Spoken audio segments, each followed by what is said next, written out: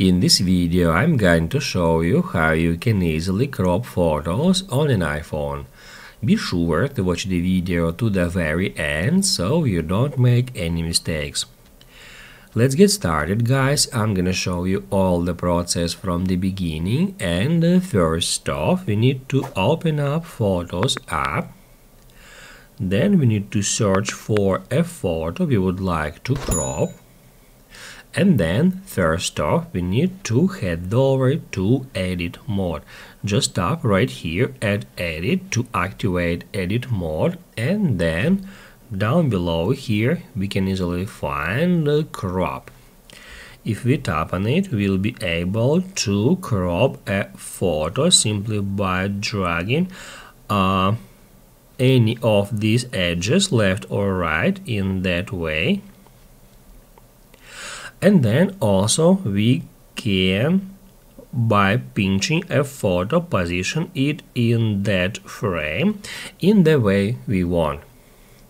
Also, if we would like to crop a photo by a specific aspect ratios, we can activate that mode. So if we first off, let me reset it to demonstrate you how it works. So then if we tap right here, we'll be able to crop it by square. That will create 1 by 1 frame. And also in here we can select wallpaper to fit our screen resolution or screen aspect ratio to use cropped photo as a wallpaper.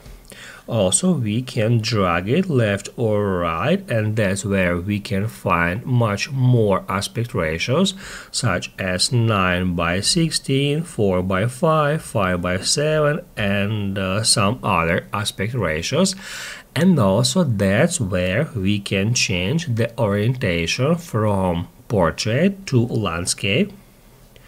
In that simple way we can change landscape portrait to landscape for that aspect ratios in that simple way.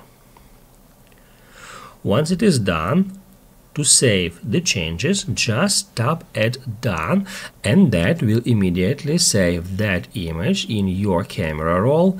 However, if later on you'll decide to undo the changes, you can easily do so, don't worry about saving it. All you have to do to revert all the changes is just head over to Edit Mode again, and if that photo has been already edited, you will find that Revert button at the top right corner, and basically, guys, all you have to do is just tap on it and then select Revert to Original. That's how you can easily crop photos on an iPhone, and if this video was helpful for you, don't forget to hit the like button.